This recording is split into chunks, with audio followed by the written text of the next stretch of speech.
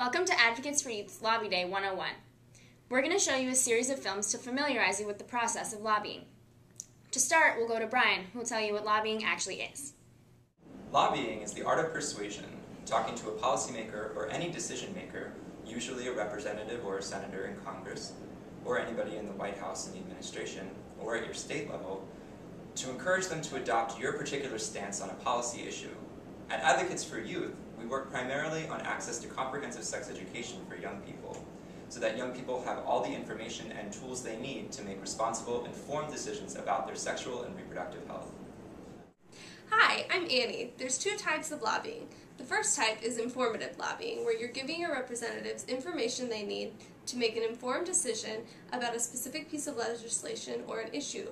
The second kind is persuasive lobbying. With persuasive lobbying, you're wanting your representative to take a specific action.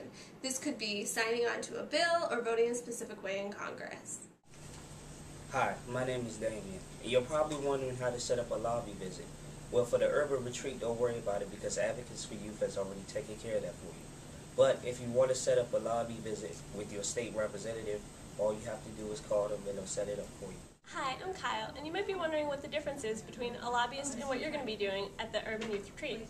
Everyone's a lobbyist, but some people are registered as lobbyists for paid work. All citizens engaged in the democratic process, though, are lobbyists. Don't worry, it's not that scary. Hi, I'm Alex. You might be wondering why it's important for you as a young person to lobby and what kind of a difference you can actually make. Well, the reality is you can make a huge difference. Representatives want to hear what you have to say. You have a unique story for why you're passionate about an issue, and representatives care what you think about it. With lobbying, you really do have the power to make a difference. Your story could be the one to change someone's mind, so speak out.